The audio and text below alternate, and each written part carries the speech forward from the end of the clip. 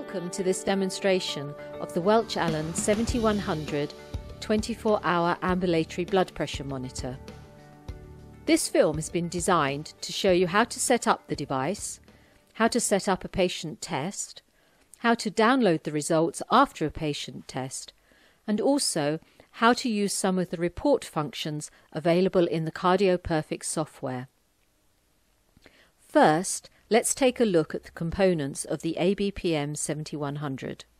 Out of the box we have the ABPM itself, the CardioPerfect software which needs to be installed on your computer, two cuffs, Adult and Adult Plus, a carrying case, a USB interface cable, and finally AA batteries to power the device.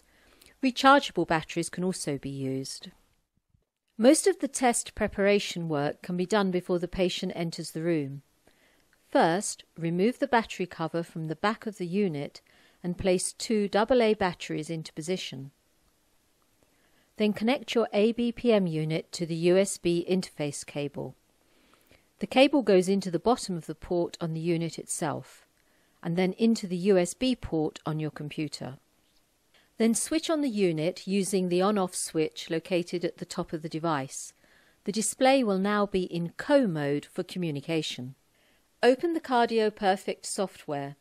If the patient hasn't had a 24-hour blood pressure test before, click the Patient button in the top left-hand corner. Enter the patient ID number, the patient's name, their gender, and their date of birth.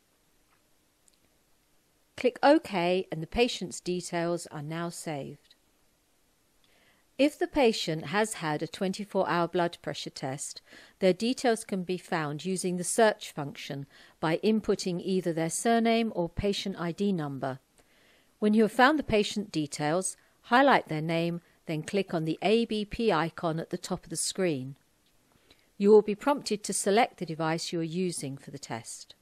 The software will now communicate with the device, and a box appears on screen which reads New Ambulatory Blood Pressure Test. Within this box, select the desired protocol and click OK. The device will be programmed with the patient ID, protocol, date and time.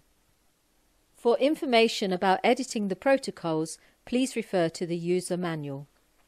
Once programmed, the screen indicates the test is in progress on the device, at which point you can disconnect the USB interface cable from the unit. You are now ready to see your patient. When you're ready, fit the correct size cuff to your patient with the cuff tubing pointing towards the top. Attach the cuff tubing to the ABPM. To start the test, press the Start button on the front of the unit.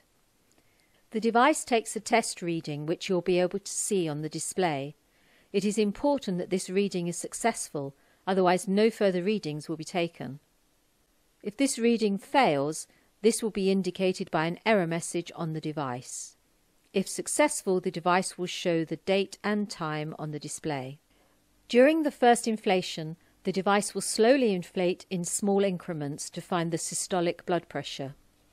The device has auto-feedback logic, which will remember this initial reading and inflate to just above this value for the next measurements, helping to improve patient comfort during the 24-hour test. The patient should be made aware of the day-night function on the device. If desired by the clinician, the patient should press this button when they go to bed and when they wake up. It's not imperative to do this, but can be useful for the clinician as markers are added to the report to show the patient's resting state. At this point, you can put the unit into the pouch and give to the patient to wear using either the shoulder strap provided or the patient's belt. As the patient is going to be wearing the unit for the next 24 hours, it's recommended that they wear loose-fitting clothes for comfort. After 24 hours, the patient should return to have the ABPM removed.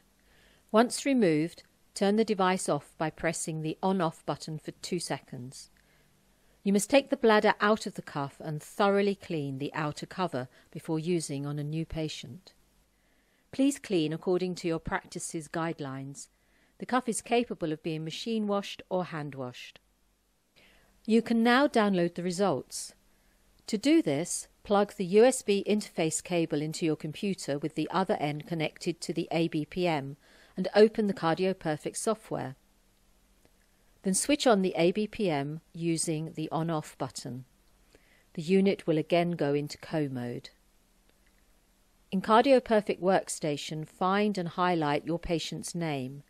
In the bottom left-hand corner, click on the date and time that the test was set up, and then click Read Measurements.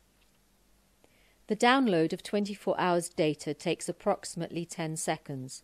The screen will then display the message Ambulatory Blood Pressure Measurements Readback.